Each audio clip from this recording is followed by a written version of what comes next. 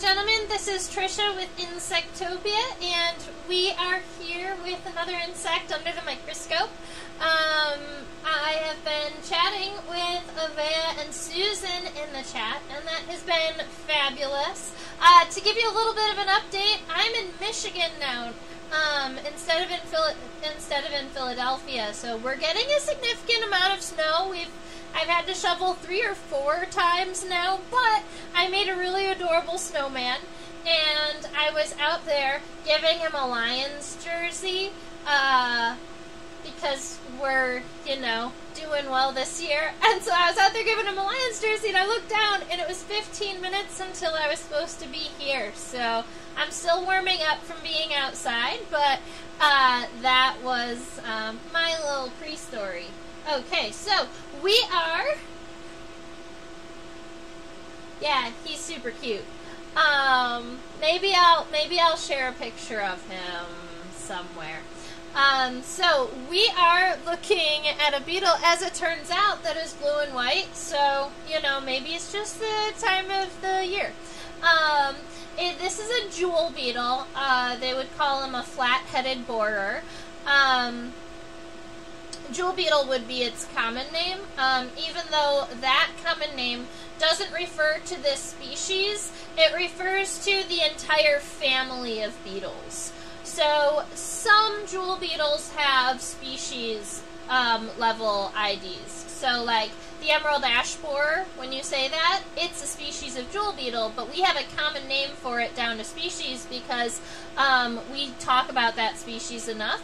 Whereas this is a tropical species of jewel beetle, so it doesn't have its own common name, at least not one that I know.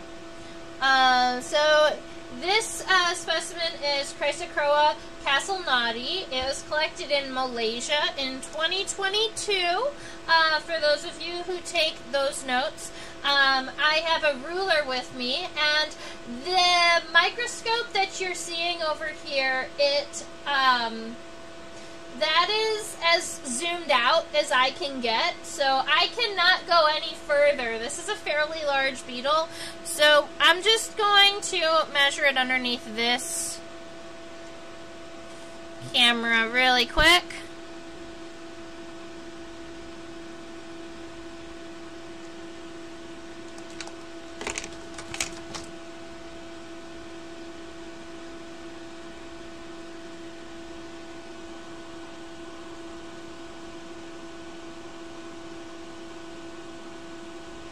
Alright, we're going to say from the front of the head to the end of the abdomen, this specimen is about, I'll go 4.4 centimeters. 4.4 centimeters. That's a pretty good sized beetle. And I did spread this one, so I opened one of the wings. I opened the elytra on the left side. I thought that would make it a really fun thing to draw, because we can look at the way that the wings open, and we can see the wing venation when we look at it under the microscope. And then we get to look at how the wing is functionally tucked underneath the elytra, because we can see the other one kind of on that side. So I am pretty excited about looking at all of that stuff. And I have purposely I've kind of not peeked yet, because I wanted to, view it with you all. So if I was going to go, maybe for this measurement, because one is open and one is closed, I will go from the middle of the beetle out to the wing. So then you can call this number would be half of the wingspan. And you can double it to get the wingspan of the beetle. That's what we'll do.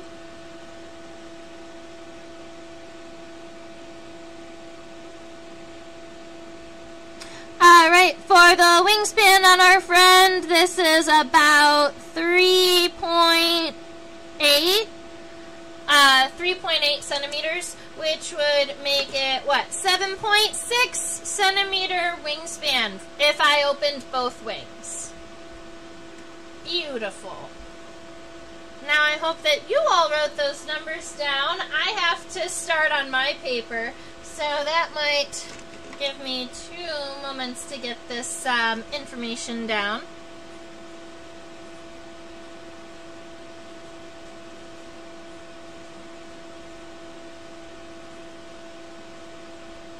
Chrysochroa, castelnaudi.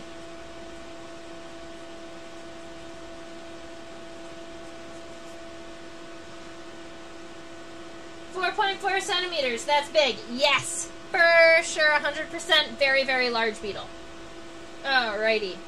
So, we're going to start off just getting an overall idea for the shape of the beetle. So, we're going to do some pretty light sketching to start off. I know that some of you guys prefer to just start with ink, and maybe, you give me 5 minutes to get this sketched lightly, and then we can go and do some permanent lines all zoomed in. So the front of the head here, you can actually see really well under the microscope. I just want to try and make sure that I leave enough space off to the left of my paper to make sure that I have that, that wing open. So, let's see. So for my beetle, we're gonna start with a D-shaped head. So it's gonna be nice and light, kind of straight on the bottom, nice and rounded. All right. So we've got a head here, and then for the next segment, that's the pronotum, the first segment of the thorax. It's also where the front pair of legs are connected and the elytra. So right here. We're gonna start at the base of the head, and we're just gonna make it slightly wider, and then a U on the bottom. And keep in mind, this is just our first. I'm making mine too big. All right. Sorry guys, I started my head too big. I'm gonna split mine in half.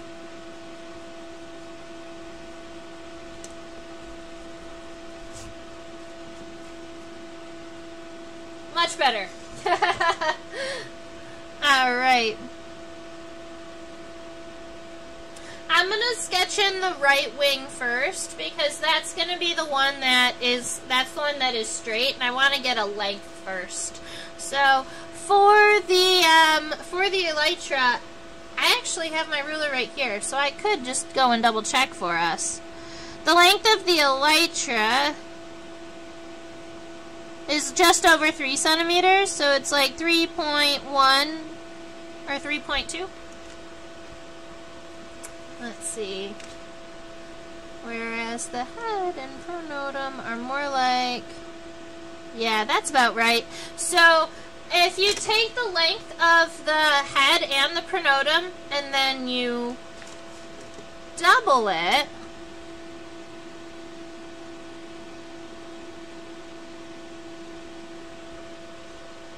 triple it. You'll have to triple it. And then you can get the length of the wings. So if you come here, and you go 1, 2, 3. I'm going to double check that really quick. Sorry. That's going to give you the length of the elytra. So from here, the bottom of this triangle, we're going to go all the way down to the end, and I want to give it a little bit of a shoulder here. Hi, Eziel. Welcome. So the shoulder right here on the beetle, you can't see it too well under the microscope just yet, but it is right about here. We call that the humeral angle, that shoulder angle, or you can call it the humerus. Is right there, the angle on the edge of the elytra. It's going to be this one. That's the humerus. Or you sometimes, if they're referring to how sharp the angle is or how dull it is, they'll call it the humeral angle. It's kind of fun. Alright, so I am just making sure that it's nice and wide, and I'm going to bring it down. It goes straight most about 2/3 of the way down, and you already have it divided into thirds, which is great. And then at that point, that's when it starts to narrow down and come to the end. And so now all we gotta do is take this piece right here. Oh, Eleni, perfect, thank you. Now all we have to do is imagine this elytra right here, flipped over and open. So cool. So when the elytra opens, the base, this part right here, is going to turn up. So you've got it starting here, and it's going to kind of turn up. Let me get an angle on here.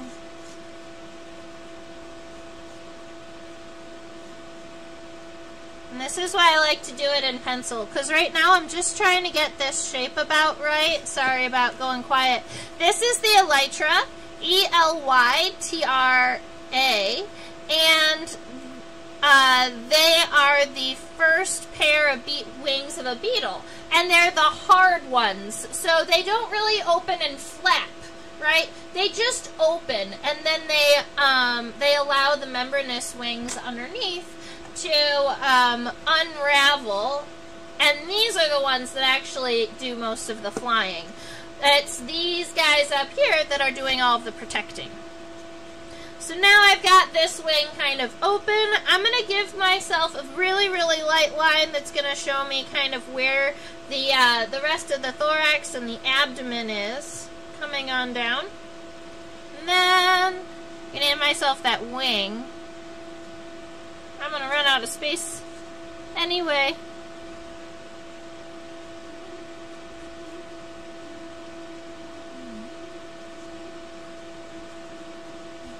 Alright.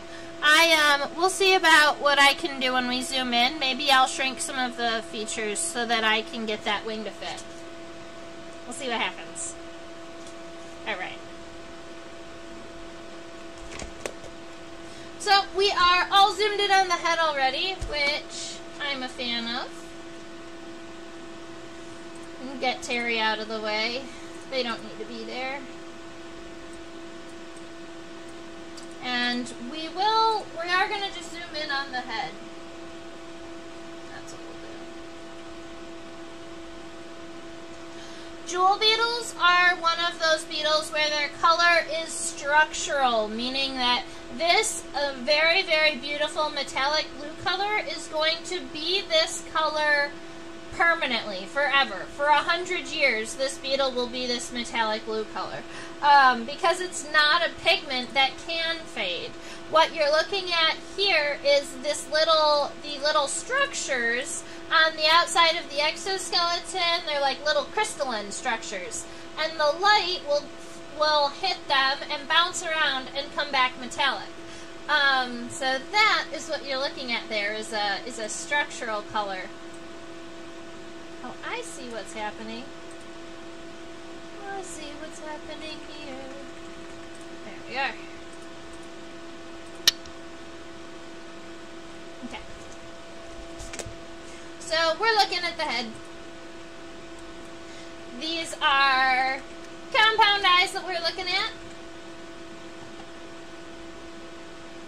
East Coast is in the house right now.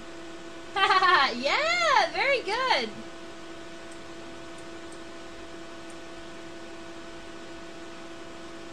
Structural colors are real colors. That's funny. I love it. Sure. They are true. They are real. They do exist. Is my camera blurry? Maybe I need to give it a little bit of a boost. Alright. So we are all zoomed in looking at the head. It has these ginormous compound eyes that we are seeing. On the inside, there's a little bit of these L angles. So I'm going to go about 2/3 of the way up of this D shape here. And I'm going to give it a nice kind of eye. It comes in at an angle, and then it's going to go almost straight back out. But I'm going to stop right around the edge of the head here, because instead of just following the line that I already have for the head, I could almost just imagine that it wasn't there.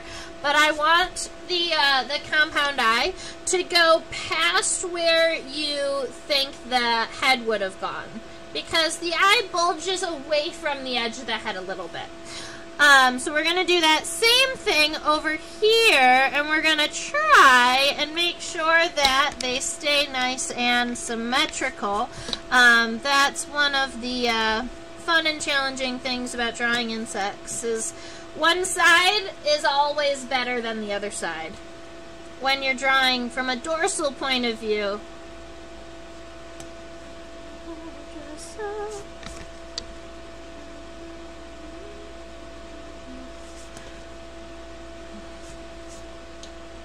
Alright, so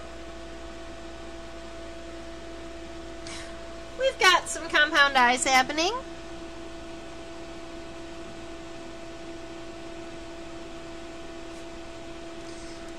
I feel like I want the right side to be maybe a little bigger. Yeah, it's fine. Sorry, guys. I'm being nitpicky. Right.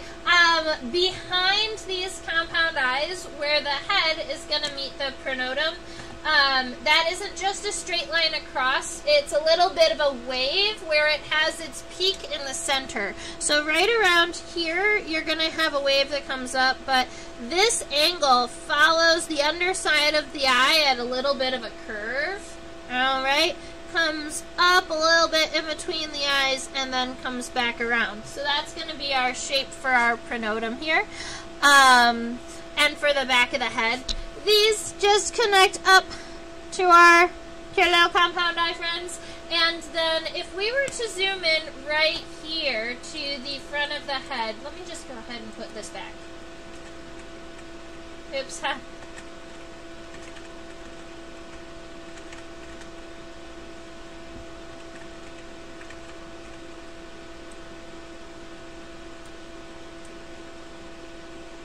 Might as well put that back for now.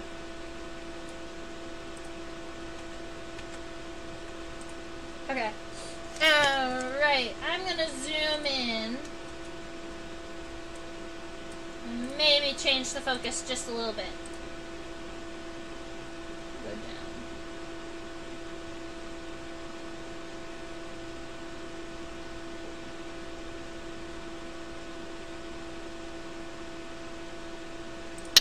Alright, so I wanted to focus a little bit on the frontal region of the head, because this is where there is a lot of detail in the mouth parts. And there's just a lot of detail in the mouth parts, and so I thought that that would be kind of a fun thing to look at. Now, the actual head comes up here, and then there is a lobe here that comes back, and then one more lobe that comes out and around. Alright, so that's the edge of the head. Up here on the left, this kind of darker space, that's going to be the top of the mandible on the left, and this one here is the top of the mandible on the right. If you look right around here,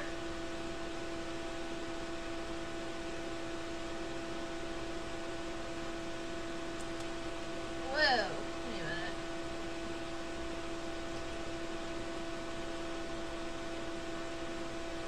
Yeah. That appears to be hair on the top of the labrum.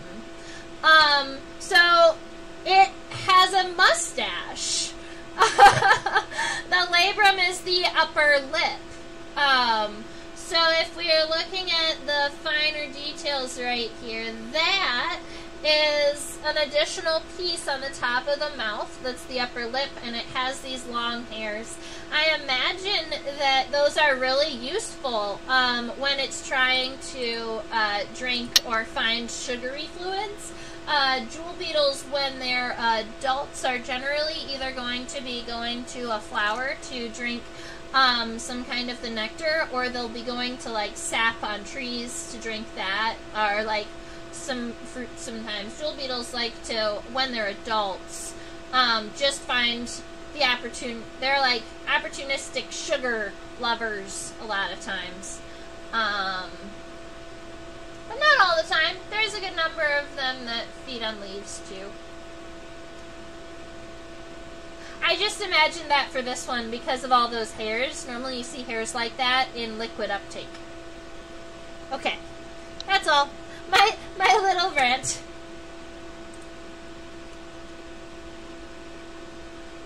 I'm zooming out a little bit because I wanted to be able to see the base of those antennae.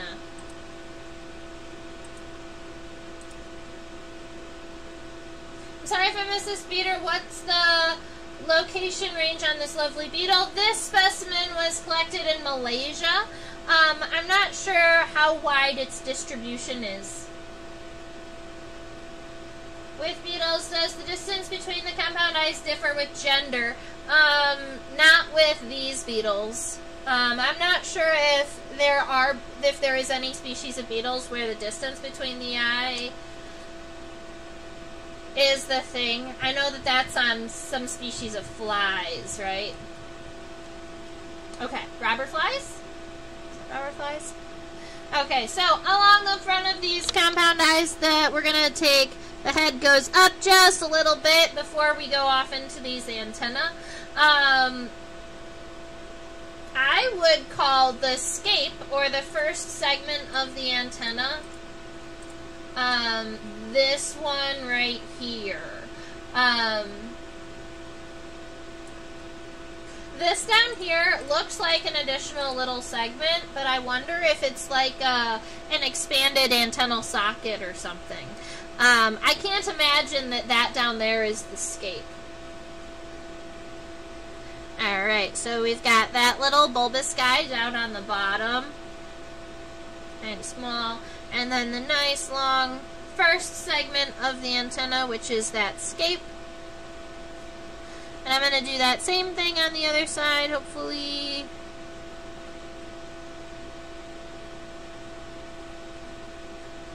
Perfect. I'm pretty happy with that. Okay. Actually, happier with the left one than on the right. That's going to be the running thing for this beetle. It's going to be better on the left. Good. Alright, so from up here, we talked about that the actual head shape is kind of M up there in front and in between the antenna. And then we've got that labrum, L-A-B-R-U-M. That's kind of like that upper lip. And it looks like this. And it has all types of hair on it. That's what we were calling that little mustache that you can see. And then those mandibles here and here.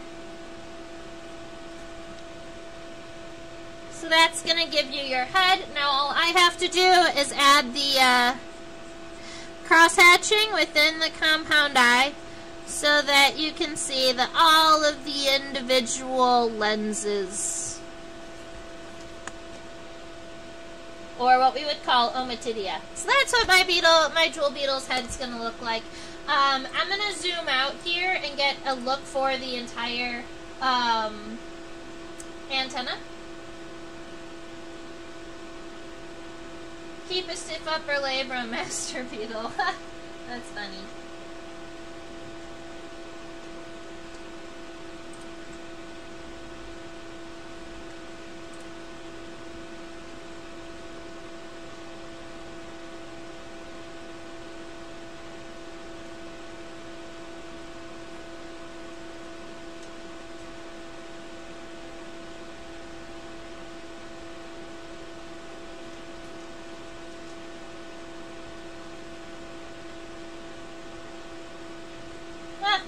Pretty good.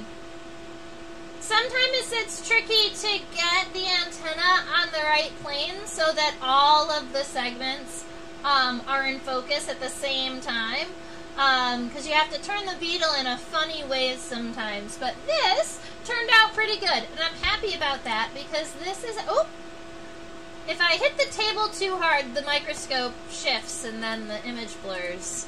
That's fun. Alright, so,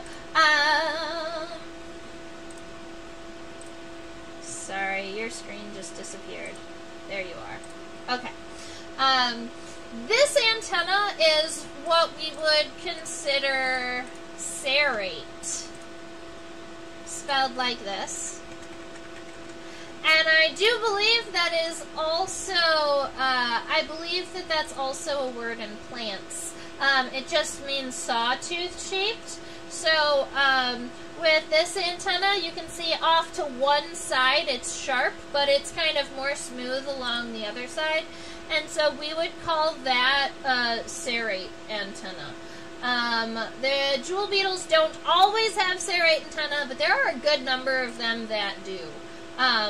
Look exactly like this. Some of them have really, really significant serrations too, and those antennae get really unique.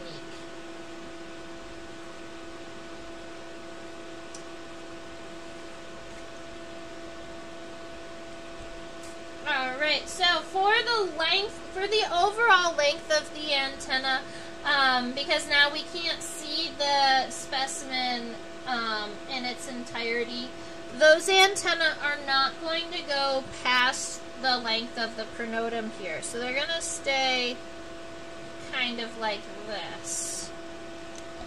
Maybe even shorter than that. More like that. Alright, we have 1, 2, 3, 4, 5, 6, 7, 8, 9, 10, 11 segments. 1, 2, 3, 4, 5, 6, 7, 8, 9, 10, 11. Alright, so there are 11 segments here. We've got the first one. That's the scape.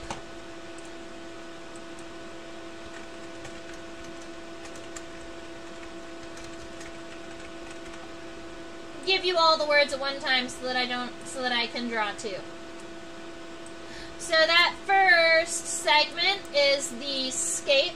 It is the nice long one there. It's always the first segment of the antenna. The next one is the pedestal. Generally, it's a really, really tiny, small, itty-bitty segment, and it makes sense that the first segment is a little bit longer or wider or bigger to connect to the head, but the next segment, due to the need for the antenna to be really flexible, the next segment is a lot of times very small because that gives a larger range of motion. The segment 3 is more like a rectangle, so let's say it is also a little bit shorter than the scape here. The rest of the antennal segments, 3 on, are all the flagellum. And then bottom side stays smooth. I hope that I didn't lose you for too long. I think that my computer just said I disconnected on accident for a second. Let me know if there was anything significant that you missed. I'm following this line to follow kind of the inside of the antenna. So we're going to go follow the line on the bottom, and then on the out we're going to start narrow and go wide, give it that triangle. Let's see. And I'm going to make the first one just a little bit longer. Okay. 1, 2, 3, 4, 5, 6, 7, 8. 1,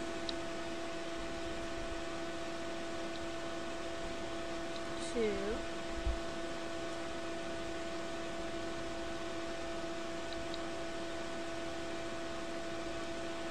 3,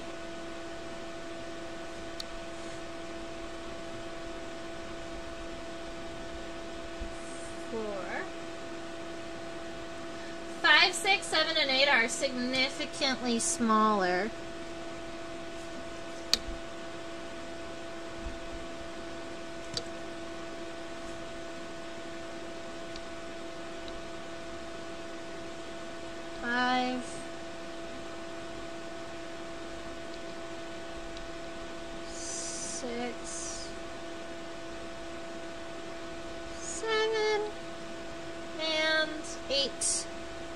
Round at the end.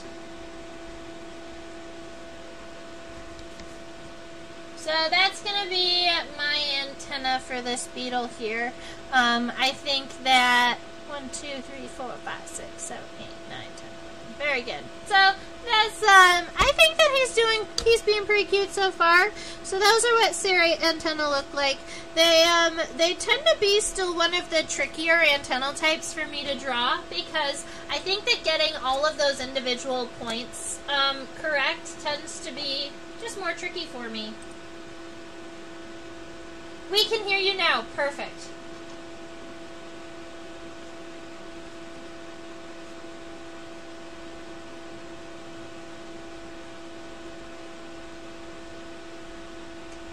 Now we're looking at the pronotum.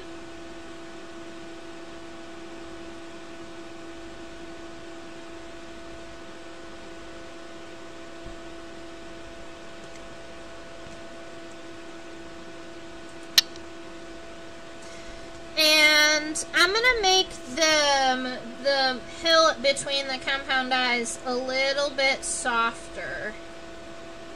That's better. Okay, so along the edges, I already have kind of my estimated kind of size, but I do want to notice that the top is more bulbous and the bottom has a little bit of a point or triangle at this edge.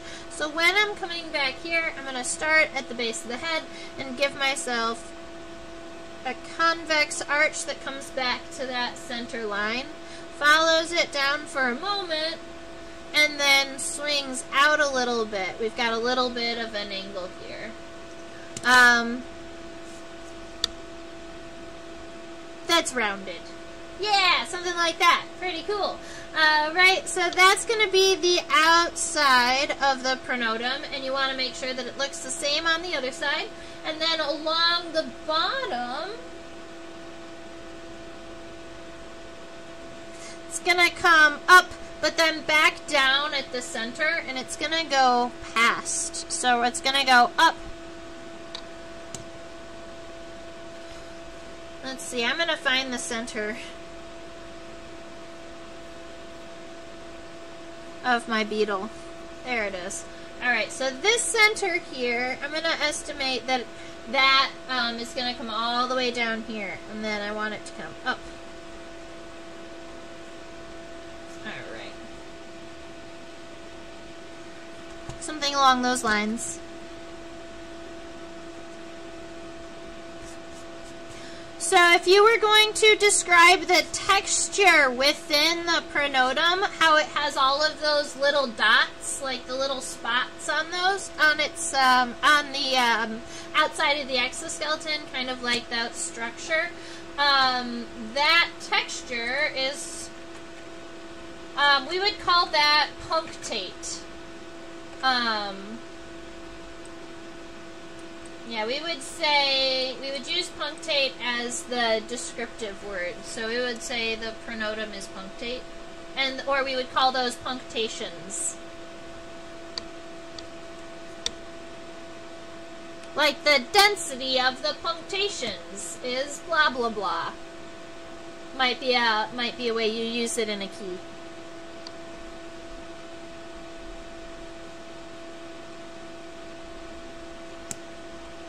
Alright, I do want you to note that the elytra is going to be cutting a corner of that bottom of the left pronotum off, so I'm not even going to bother to draw it because I know that it's going to be coming up through that.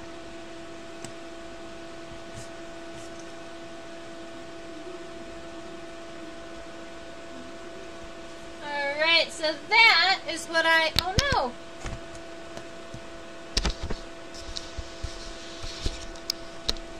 I lost a camera.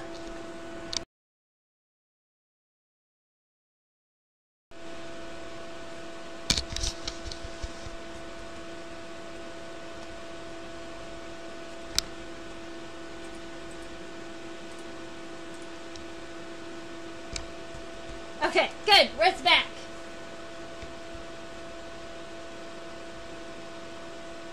Do we say glandular punctations, or is that more of a plant thing? That is more of a plant thing. We wouldn't call them glandular. We would just call them punctations. Are there glands associated with punctations? With the punctations in the plants? You know, that would be my guess, is that the punctations in the plants have glands at the base of them, whereas a lot of times especially in beetles, the punctations are just, just a texture of the exoskeleton. They'll have these, like, little dots. Most of the time, they are not for any type of glands or for sensory. Every now and again, they do have sensory hairs coming out of the center of them, and then they're almost more like a socket for a sensory hair. But that's not what these are. Those look more... When it's more like a sensory hair coming out of a punctation, I guess how I would describe it is it looks like... Maybe it's a little deeper, it's a little bigger. I don't know, it just like, it makes a statement. I don't know if that makes sense. These punctations are more like in the background. This would be like one that was like stuck out, was obvious, it was noticeable.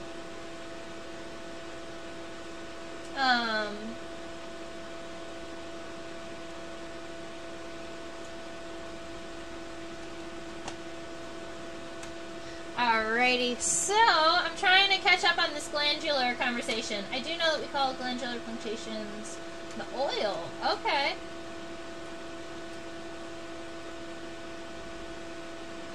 Oh, so Susan asked if the punctation arrangement and or density is consistent across individuals of the same species, or do they differ?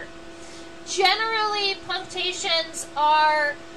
when you are looking at the density of punctations from individual to individual within a species, generally they are very, very similar. The examples that I'd like to give are probably existent on the elytra. Let's go look at them for a minute. Yeah.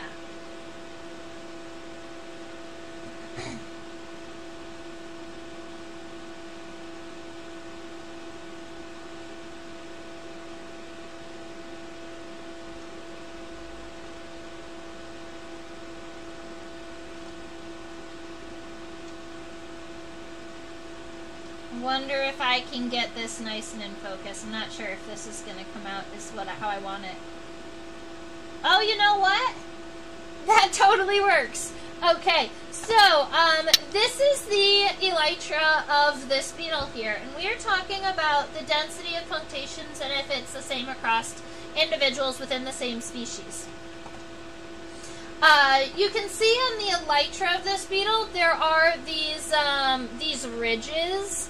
And then all of the punctations are in the divot of the ridge. The ridge is free of punctations, and then the divots have more punctations. All right, and so you can see that all the way across. This is one ridge here. This is one ridge here, and there are ridges across the elytra. So the density of these ones here is significant, obviously in comparison to where there aren't any at all. And that density should also stay the same within individuals of the same species. Other beetles, like there are some click beetles that have their punctations are arranged in lines, in rows, and all of those within the same species have the same number of rows. So you can use that characteristic as to differentiate species. And sometimes it is used to differentiate species. I feel like recently I was identifying an ant that the difference in between the two were the punctations on the thorax. Mesonotum, maybe?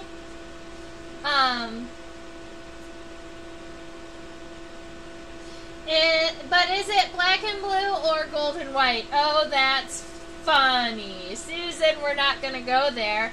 I feel like it looks like black and blue, black and purple. I love it. All right. let's get back to up here where the wings are coming, where the elytra are coming down.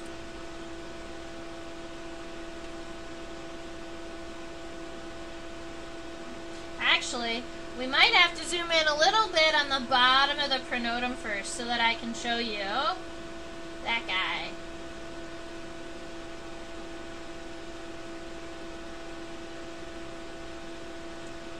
Cool.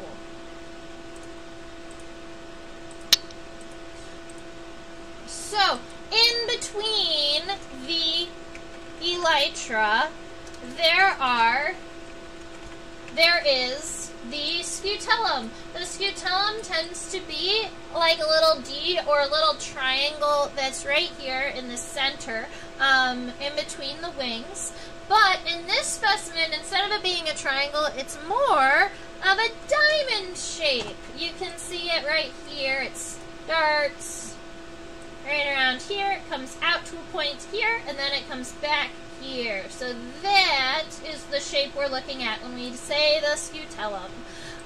The wing actually opens up around that, so this is where the elytra is going up and going out. That's why there's kind of this dark shadow here.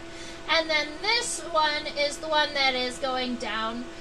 This is that center line, and that really, really pretty metallic blue-purple color is the top of the, that's the top of the thorax. Alright, so right here along that bottom, I'm going to erase a lot of these little sketch lines that I don't need right now. That is where I'm going to be putting my scutellum. It gets a little bit wider before it comes down to a point. More of a point than that.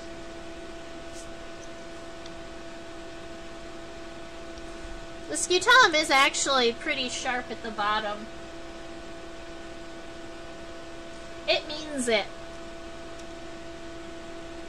Just make sure that it is on the center line of your beetle. Okay. And then there is a little bit of a space here, and that you can't see on this side, before it connects to the second segment of the thorax. So here's our elytra, starts here, comes up and around. That shoulder angle right there is what we call that humeral angle that we talked about earlier. I like to, sometimes when insect words remind me of human words, I like to share it. So when I think about our humerus, that's when we hit our funny bone, right? And that is their humerus right here. It's the edge of the wing. I bet you it would hurt to be hit right there.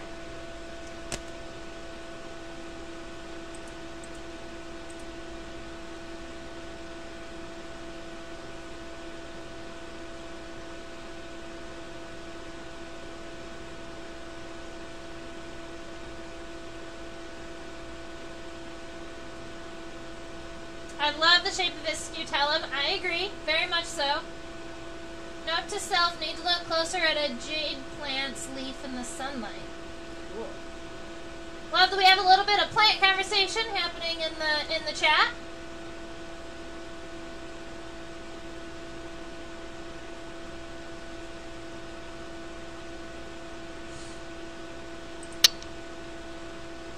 It is kind of, well, alright, so this little circle here, that little gold piece, that is not the beetle. That's the top of the pin. Alright, so you can leave that little gold out. But this right here is I would almost call it metallic white, but you can call it gold if you'd like. I'm having a hard time. Golden white, sure. That is its true color. That looks pretty real. What I can do, I haven't done this yet.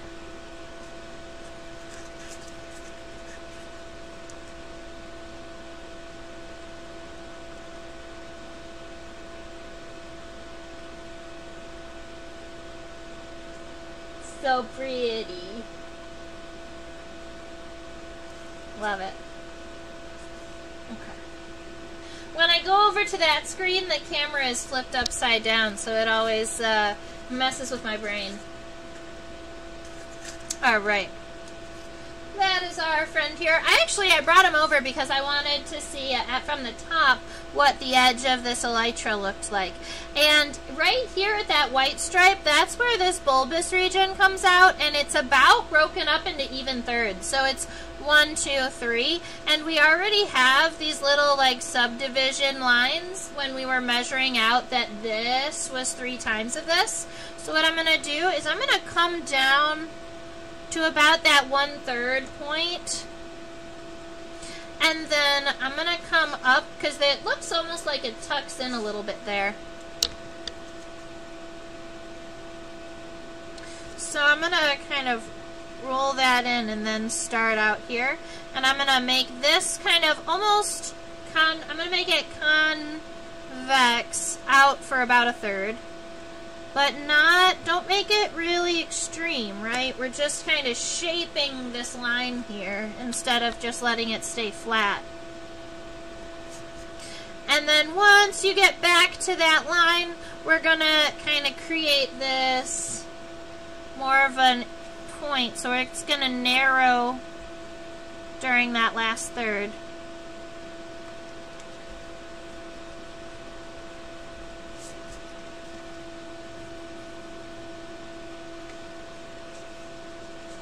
And then this straight down the center.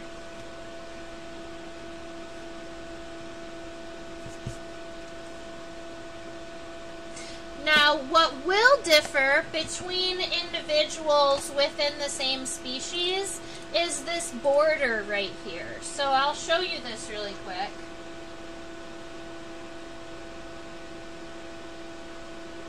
The border in between the blue and the white will change a little bit between individuals within the same species. So there is a little bit of randomness happening here. It will always happen in approximately the same place, right? So there's always going to be a bit border between blue and white right around that 3rd mark. But the different mountains and valleys in that line is going to be different in different individuals. It also is likely not going to be it's also likely not going to be the same even symmetrical, even across from the left to the right on the same individual. That's one of those things that does stay pretty varied. So let's go and look at the other side and see if the other elytra matches.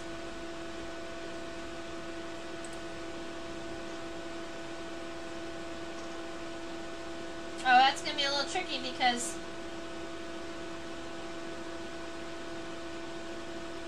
it actually matches pretty well. So, I took it out from under the microscope because that wasn't going to work. So let's look at it here for a minute. Over here on the left, you can see that it's kind of tall on the bottom left and it comes down. And it's the same on this side, kind of tall and then comes down.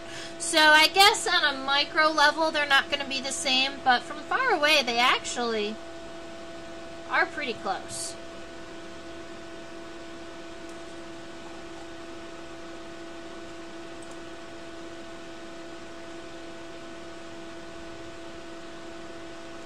With the original, oh. Are there still punctations in the white section? Yes, there are punctations still within the white section. It's just more difficult for the microscope to pick those up. Hi, Dr. Victor Fursov. Welcome. I am so happy that you're joining us today. We are about to check out the way that this jewel beetle's wings fold up underneath the elytra. I'm just trying to get a decent image of the way the wing is folding out. I'm pretty happy with that. So, Dr. Fursov, what is your focus? Is it specifically on Apis mellifera, or do you have other buggy passions? All right.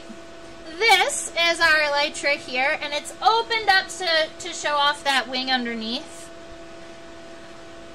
And I might be able to shorten this wing a little bit, and if I do, maybe I can get the membranous wing to fit on this page. I'd love to see that happen.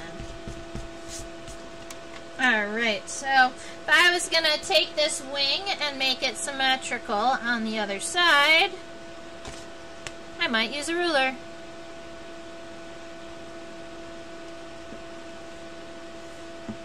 No, you know what? My estimate was pretty spot on, actually. Alright, so from here, the straight line is the one that I want to follow, right? So instead of this elytra coming just straight down, we're going to come from the corner and go straight out to the point right around here. And then the outside of the elytra, all we have to do is kind of match this one. So keep in mind, we're still working in those thirds. Let's get the rounded humeral angle up here. Round it out. And then we're going to subdivide this approximately into thirds, and that's going to be where that white stripe is too. So that's a double reason to get that marked in there. Alright, so for the first third, it's going to come out and then come back a little bit. And then you've got this until the last, where it gets a little bit narrower and then rounds down. Cool. Awesome. So that is going to be the elytra nice and open. And what I'm going to do is darken some of these, get myself this line.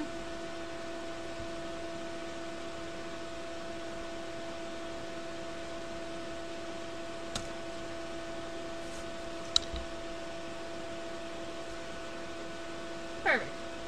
Good enough. Alright, so we've got the elytra taken care of. There's a couple more things that we do want to look at. We want to look at the membranous wing that's coming out to let our beetle fly. And then we're going to look at the underside of the body here. If you did want, we could still draw the legs on the right-hand side. The legs on the left are going to be too much with these wings. So I guess that's a question to you while I'm getting this, the membranous wing situated. Would you like to draw the legs on the right-hand side and try and get a view of our legs once we're done? Or are you happy with our beetle kind of having its legs kind of tucked underneath it? This beetle would, if it was scared, and you picked it up off of a plant, or you found it on a leaf and you picked it up, it would tuck in its legs and fall. So, not being able to see its legs is a natural pose for this beetle.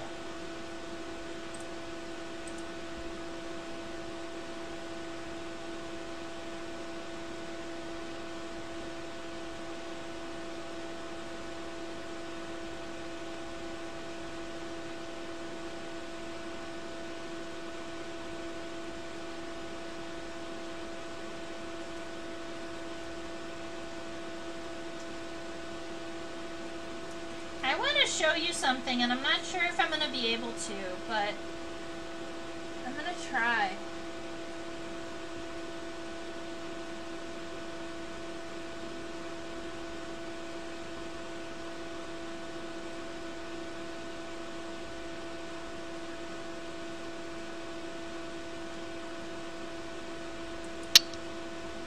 Cool. Alright, awesome, did it. So, I love this angle here. I wanted to show it to you really quick. And this is underneath the elytra, so actually something that we're not going to be able to see from the top, but I wanted to show it to you anyway because I think that it might clear some stuff up as to why the wing looks like it's longer than the body, because a lot of beetles, like ladybugs for instance, their membranous wing tucks and then then folds underneath the elytra. This beetle, it doesn't have that kind of center fold that you would see in a lot of other beetles.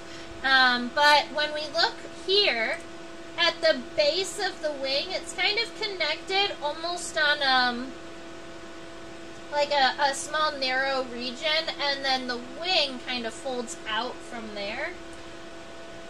So when we're looking at it from this side, you're not going to be able to see that as well, but if that's what we're doing, is we're turning it this way, because I want to show you that there is that space in between the wing and the edge of the abdomen. It kind of folds out there. Nifty. Nifty, nifty, nifty. And I wrote membranous up there, because what we're looking at is the membranous wing. So this is what it looks like in reality from the top.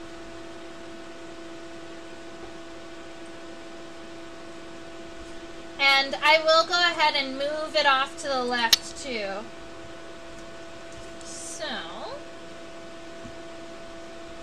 I want to imagine where the body is. Okay. So that's where the body of the beetle is going to be. It might have to be a little bit wider.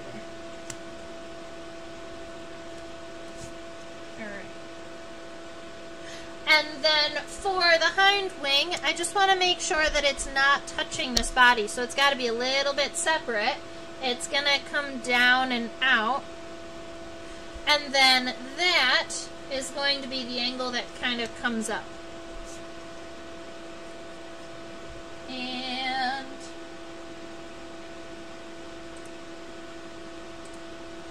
you will be able, maybe you'll be able to fit yours on your paper. Mine is going to be just going over, but this is what the end of the wing looks like. So from here, that's what that is.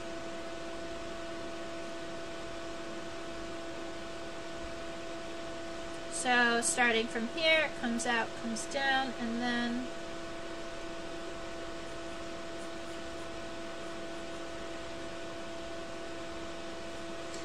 yeah, it's going to go like 1.5 inches over my paper. So what I'm going to do is you still have the same types of wing venation that we've talked before in like butterfly wings. So that top vein up there that's really dark, the strongest vein in your wing, that's going to be the costa. You do have a little bit of a subcosta, that vein that's just kind of under, that's just underneath it. Looks like we've got some fanning veins in here. Cool.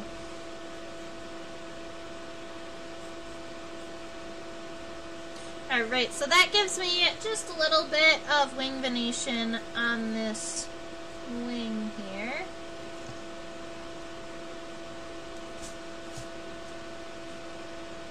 He's so cool. I'm so happy with him.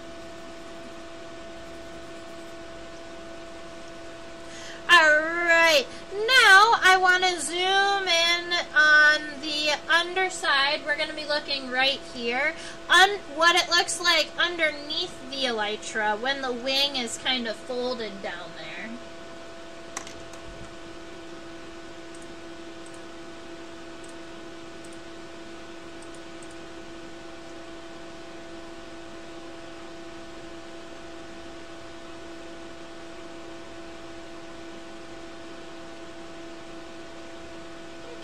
I'm going to pull this really quick.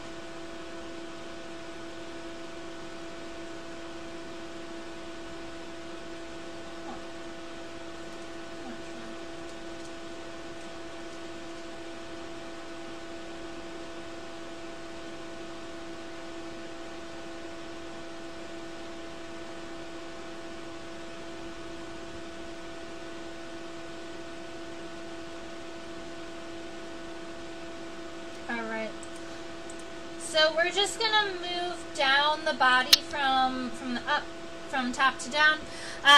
Here in this kind of first region, this is still the top of the thorax here. It's too far down. It exists above that first blue line. Alright, so that's gonna be the top of the thorax, and then when we go down a little bit further, that's actually where you can see the wings starting.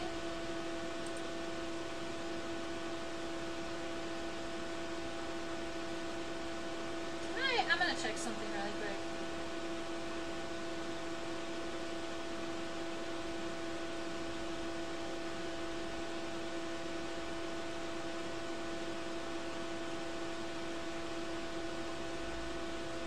I think that we can see the spiracles.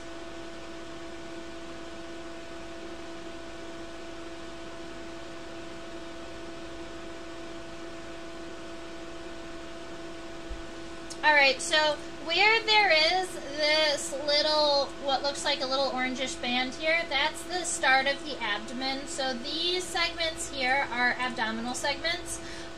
If you see them in an insect key or anything like that, they are just labeled A1 through whatever. In this beetle, I'm not going to be able to count at this very moment. There's a good number of them. At a really quick glance, it looked like 6 or 8 segments, but I didn't count. So there's many segments, and you would count it from the thorax to the end of the abdomen. But if we look really, really close, right about here, right about there, right about somewhere down here, I believe that we can see the spiracles. So I want to zoom in. I'm going to zoom in and see if I can get them all focused for you, or at least see one of them.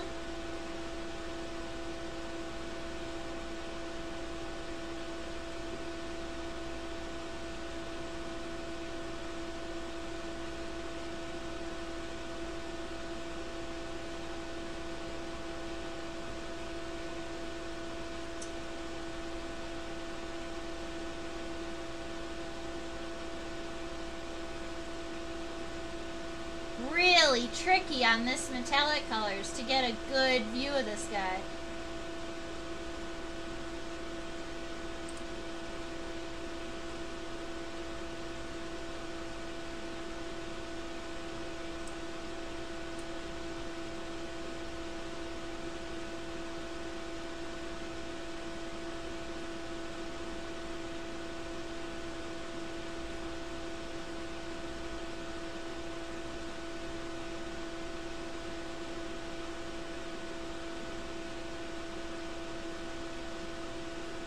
Not gonna happen.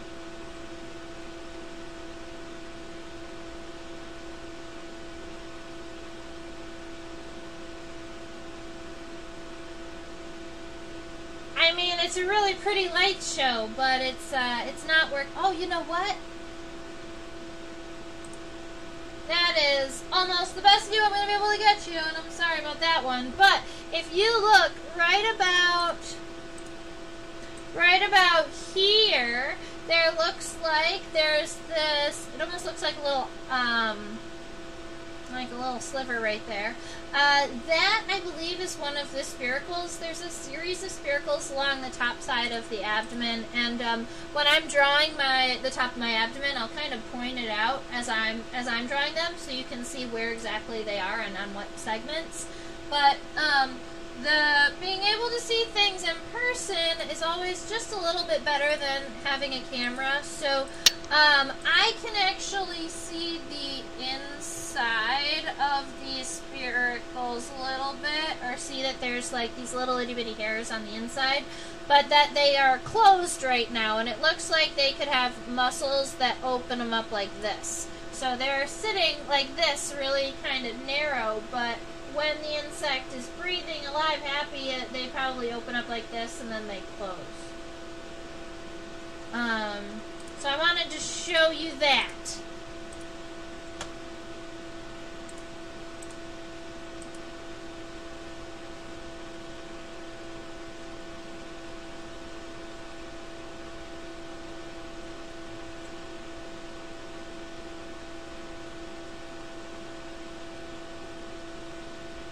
Whoa.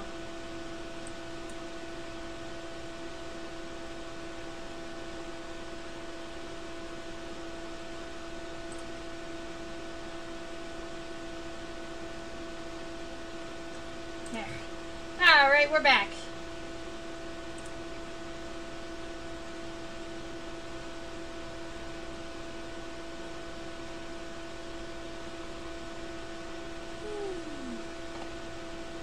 Alright, so while we are looking at the top of the dorsal side of the abdomen here, the wing, like we saw on this side, is a peg that comes down. So there's this little bit of a peg, so it kind of comes up, and then there's this little bit of a, so if we were imagining it, if we were imagining it here, it's connected up here, but it goes down a little bit, and then it comes out and goes across. And it looks like it only goes about 2/3 of the way over. It doesn't cover the entire abdomen. So you can see it comes out to about here, and then it's going to go all the way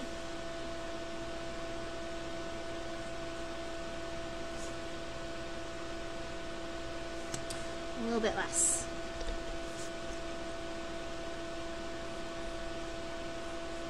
Alright, so that's going to be the top side of the wing. It's going to stay pretty parallel until you get to that second third. And then we'll swoosh this down. It almost looks like scales on the butterfly wing. I can almost see that. It reflects light very similar to the scales on a butterfly's wing, is what I mean. I like that. Because the structure is very different, but the way that it kind of bounces back is very similar. Alright, so this is going to come down, but then once you've gotten to this kind of halfway point, looks like the abdomen is also starting to narrow significantly. I didn't narrow the abdomen as much as I should have, starting about there. Alright, so now as we're bringing this wing down, we get to that point where the abdomen is starting to narrow, and the wing is just going to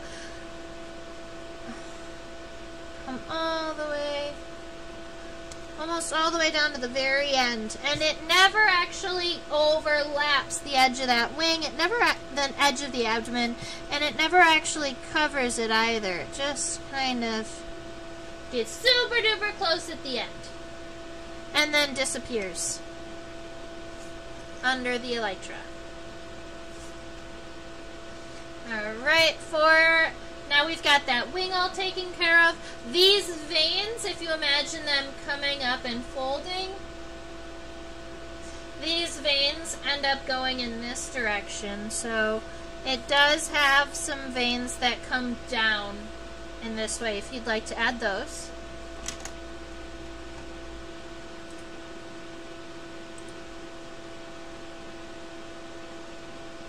Alright, now at this point, what I'm going to do is I'm going to do my absolute best to give you a number of abdominal segments. I'll take you on the roller coaster with me. Just know that when I look through the microscope, it's not always in focus for the camera. My eyes are a little different than the camera. Alright, so we'll go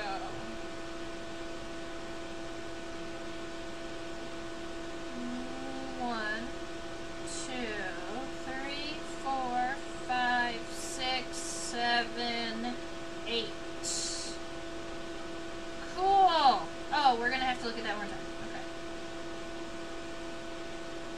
1, 2, 3, 4, 5, 6, 7, 8. It could be 9. 1, 2, 3, 4, 5, 6, 7, 8. It is 9. Alright, so there are 9 segments on the abdomen. And I will help you subdivide those. We're going to start up here. Whew.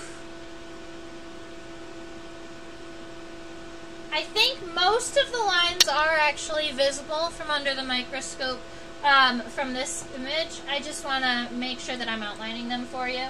So that first So the first segment of the abdomen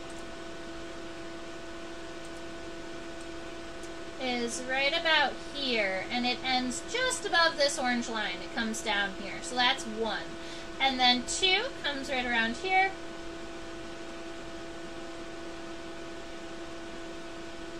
2 is here. 3 is here.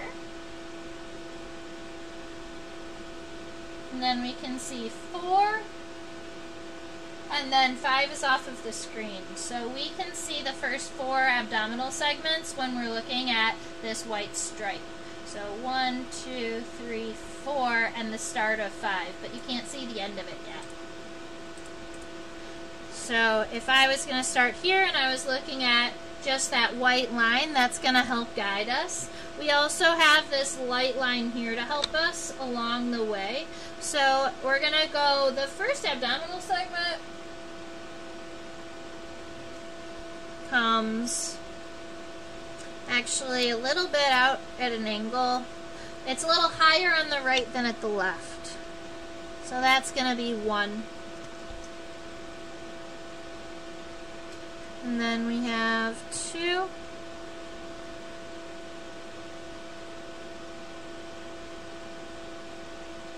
There is a spiracle on the top of the second abdominal segment, so I'm going to draw that flat oval right there at the top. That's our little spiracle. That's a breathing hole. So they open to breathe, and insects don't have lungs to store oxygen. They actually have to dissolve the oxygen. They have they just kind of open the windows to their body, and they allow the oxygen to flow in and out of their body. It's interesting.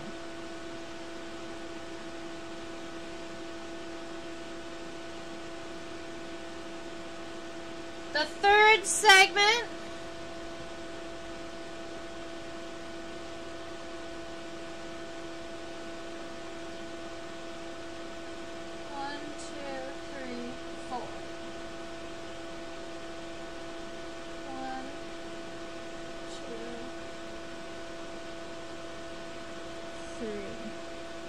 Alright, so the first 3 segments here don't have much of angles or points off on the edges. Some of these are going to be pretty sharp. But 3 also has a spiracle up here on the top.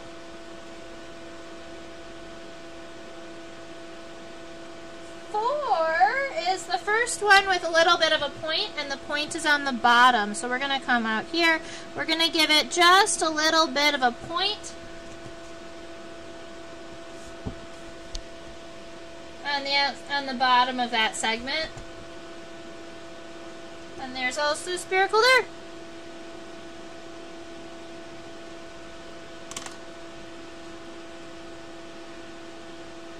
Alright, now it's at this point that I'm going to move our microscope, because you can see we're right about there at the edge of the white. The 5th segment is starting, but we can't see the bottom of it on our microscope. That point on the outside of the 4th segment is right there, that little point guy. Alright.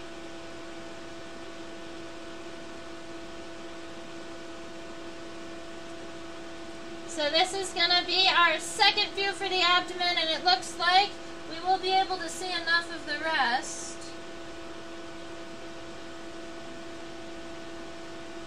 Yeah.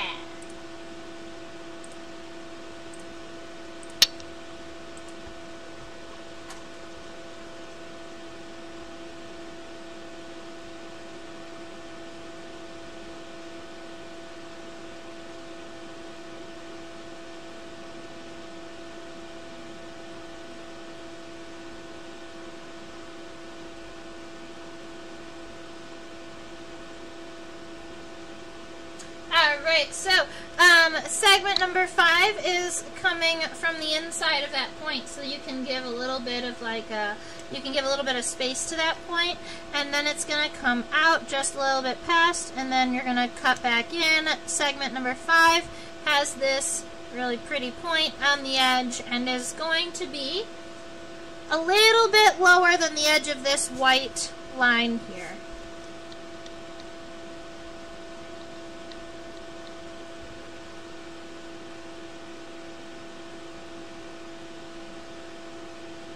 I see most of these abdominal segments have spiracles. It looks like it's about one on every segment. The first one didn't have one. I'm wondering where they will end.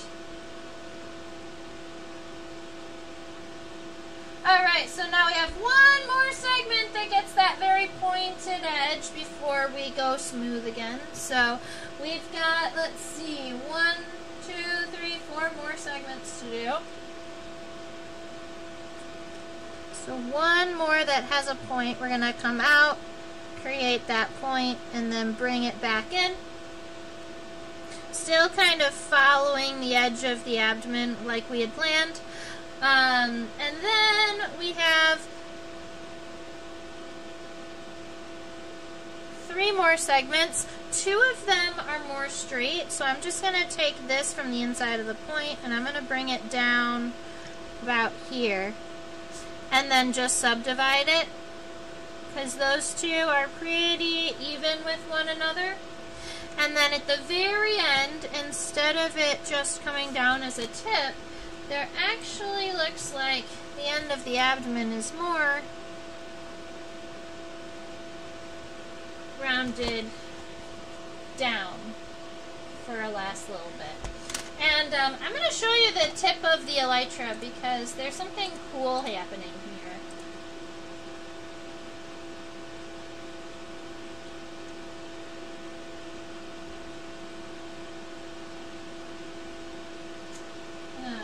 See if I can get it over light a little bit better.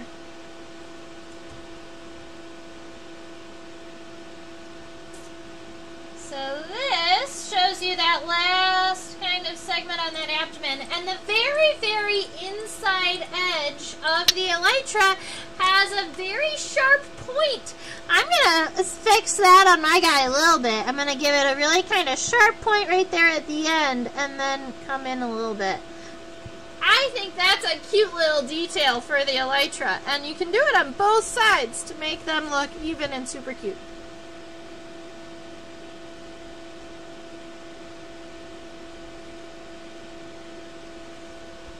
Aww. Whew. I'm really glad you are able to interpret these body parts for us. It's really hard to make sense of the microscope camera with the darkness and iridescence. Yeah, I am sorry about that. I try my hardest to get the lighting right for these specimens, but some of them are a little trickier, and I would rather share them with you and translate than skip them in general. And I do want to answer that final question for us, and that was how many of these segments have spiracles.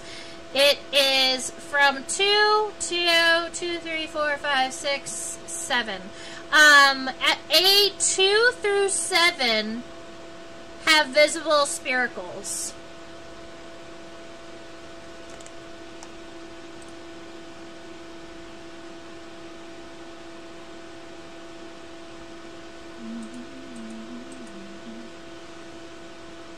I wonder about aquatic beetles whose elytra clamp down so nicely to make them streamlined in shape. Would that prevent them being able to breathe above water unless they opened their wings? The answer is no, because the abdomen is not directly connected to the wings, and they have muscles in their abdomen. So instead of opening their wings, they can just fold their abdomen down a little bit. Some beetles, like 10-line June beetles, they have an abdomen that moves a little bit, but the way that the abdomen moves, it stridulates. It scratches up against the bottom side of the elytra, and that's how they make a squeaking noise. They can go squeak, squeak, squeak, squeak, squeak, squeak between their abdomen and their elytra. Now, with whirligig beetles, like any type of like a diving beetle, they do hold an air pocket underneath their elytra, between their elytra and their abdomen. So they would come up to the surface. They can kind of tip open their abdomen just a little bit, allow an air pocket to fill in, hold their abdomen back up, and that's when they dive. And so they can use that air pocket hidden underneath their wings to breathe. That's awesome, and then it does become an issue when you are a female diving beetle, because then you only have a limited supply of oxygen. Good questions, good questions. Love them so much.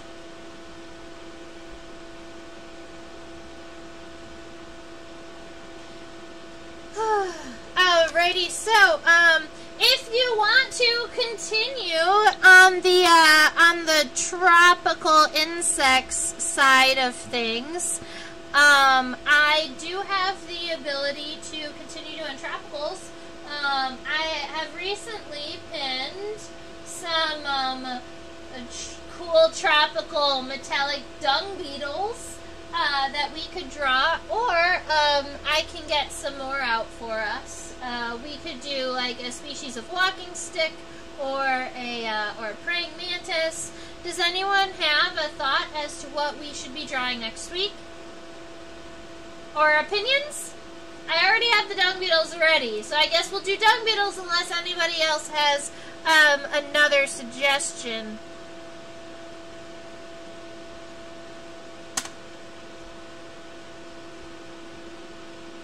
Alright, I'm going to go ahead and come down here.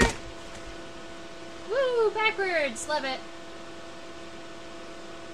Alright, so this is what my beetle looks like in its entirety. I did not go through and add the punctations or the punctations or the ridges along the elytra or on the pronotum. Down for dung beetles. Ooh, I love a good dung beetle. Perfect, we're doing dung beetles. That'll be fabulous. That is how my jewel beetle turned up. Chrysochroa, Chrysochroa castelnaudi. That's fun. I love that. Awesome. So, I hope that you all had a fantabulous time hanging out with me, drawing this beetle here. I do teach classes on a platform called OutSchool. It is a platform where I teach student ages, so 5 to 8, 9 to 12, 13 to 18, high school level entomology classes. If you follow the little description on the bottom, you can get $20 worth of free classes. So you can come in if you know a niece or a nephew or a grandchild or anybody who's interested in bugs, send them the link and they can get some free classes from me and see if they like it. Over here is your reminder to subscribe to my YouTube channel. Luckily, all of you have already done so because you're chatting with me in the chat box, and I appreciate that. Over on the bottom right, this is green. Over there on the bottom right is the QR code. That links directly to my PayPal account. That is where you can donate to Insectopia, my small business, help me continue to travel and teach and build this collection so that I can continue to teach you too. Yay! As always, I have started making sure to share your sketches and your beautiful drawings on my Facebook page. So if you want me to share that over there, you can go ahead and email me, Trisha@theinsectopia.com. And there's a part of me, I wonder if I just create a post on my Facebook page where it has my drawing on the top. You could also go in and share your drawing underneath. That could be a cool thing to start doing if you wanna try that out. I'll go ahead and start. And if you want, you can just go ahead and take a picture of your drawing as it is right now, or go and finish coloring, depending on your style. and then post your image when it's complete on the little post on my Facebook page. How about that? That sounds fun. If you don't know where my Facebook page is, you can search at Insectopia 2015. That's my tag on both Facebook and Instagram. And if you're not on Facebook or Instagram, you can email it to me. Alright, I hope that you all have a fabulous rest of your week and stay buggy. I'll see you on Facebook.